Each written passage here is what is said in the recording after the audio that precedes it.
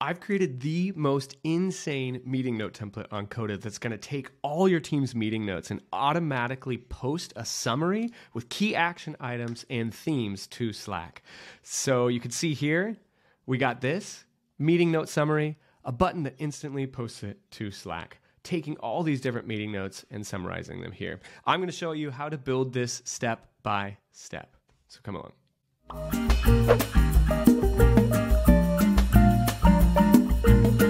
All right, before we build this from scratch, I'm going to show you the end product that we're after, essentially an ultimate meeting notes template that allows you to generate summaries of your meeting notes with artificial intelligence and post those directly to Slack.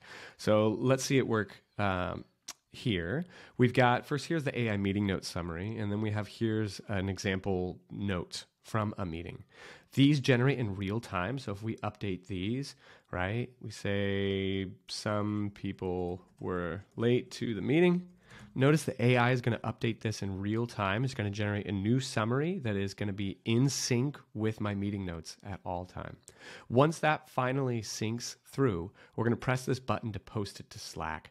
This handles multiple projects. So if I scroll down here, you'll notice that I have multiple projects and I've defined a Slack channel for each project. So then this button is smart enough to know which channel to send it to. So we can head here. Notice that our AI meeting note summary is about done. We have new. We'll just press post to Slack. And it's posted.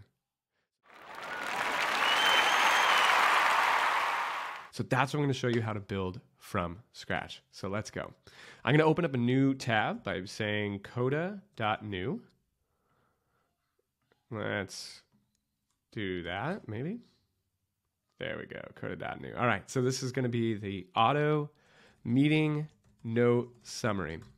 So follow along with me. If you just want to skip all this and get the templates, they're going to be down below, as well as access to AI. But let's start here. We're going to need two tables.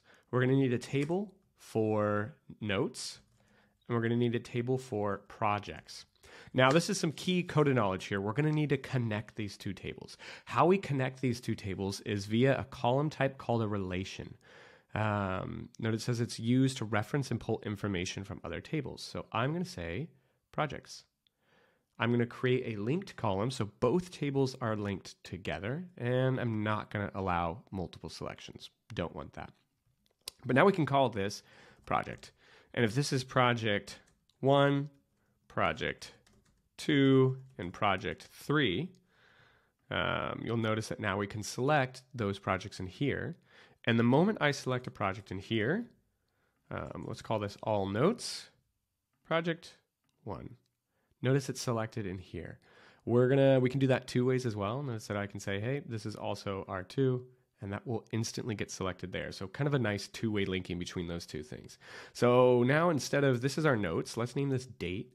Something really nice you can do with Coda is once you make this a date column, you can open up its settings and you can go to its options and set a value for new rows. So every time a new row is created, it defaults with a value. I'm going to put date created because then every time I create a new row, it just auto-populates to today. We'll then be able to pick the project that this note is for. We'll make an attendees column. And then we'll have our notes. Attendees is a little bit weird with people. There's some things you're going to want to pay attention to. So first, what you're going to want to do is you're going to make it a people column. Next, this automatically has some toggles on. Notice I went to people options, and it automatically notifies people when they're added. That can just get busy. It can get distracting. So I usually turn that off. I usually display avatar, and I allow multiple selections. So now I can go ahead and invite or log who has attended this meeting. All right, we're getting close. Let's do a Slack channel as well. Slack channel. So this will allow us post buttons to Slack. We're going to need a couple more key columns.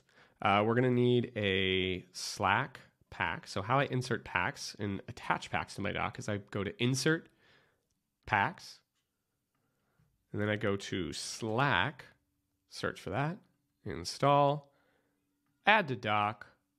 Mine's already connected. If yours isn't, you'll press add a new account and it'll walk you through connecting your Slack account.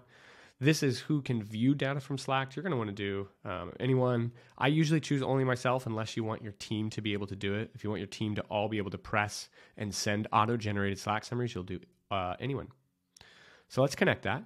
That now gives us the ability to connect our document to Slack. So let's go ahead here, column type, button.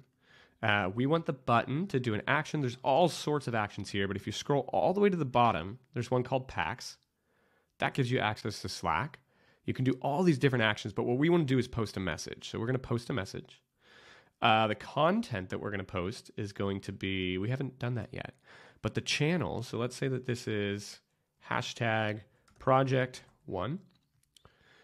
The channel that we want to send it to, notice I can just like type that channel here, but if these are different projects, project 2, we want a different Slack channel. So you're going to be able to dynamically reference the information from a separate table.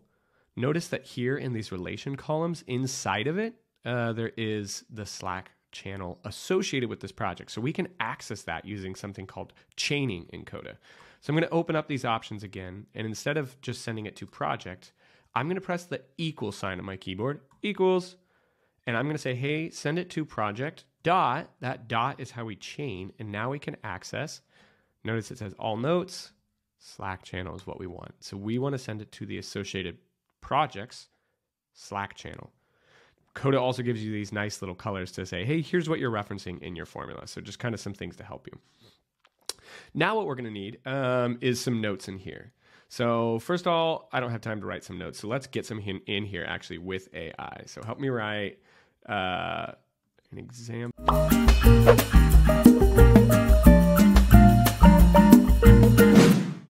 And we'll press create now. So let's see what this does. Boom, boom, boom, boom, boom, boom, boom, boom, boom, boom, boom, boom, boom. Amazing. Notice Coda gives us some examples to change and shorten these, but we don't need that now. We just need these meeting notes here.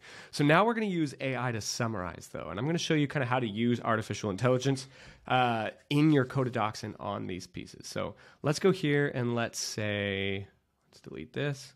We're going to make this the AI summary. You can fill this with AI, but that will only apply to a single column. If you want to continually summarize every meeting that takes place, what you're going to need to do is add an assistant. So if I scroll down here, we have add assistant. And now, no matter what happens, no matter how many rows grow, we will always get a summary. So what we're going to say is provide a written summary, no more than 3 sentences, for the following meeting notes. We'll say, additionally, provide 2 key themes and 3 potential action items from the meeting. Start out your summary with this sentence. Meeting notes from... And notice here's where I can actually reference dynamic information from my column. So I'm going to use the @ symbol right here. I'm going to say reference from date, right? And so that will give us a date column. And then meeting notes to summarize. Now we're going to, again, pass it. We're not going to type it in. We're going to pass it this entire column. So I'm going to say notes. And we're going to fill that. And let's watch what happens. Boom. All right. There we go. Project Green Known, Age Decay. Notice that it didn't really create my key themes.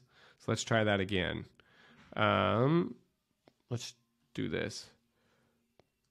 Provide 2 key themes and 3 particular actions of the meeting as a separate section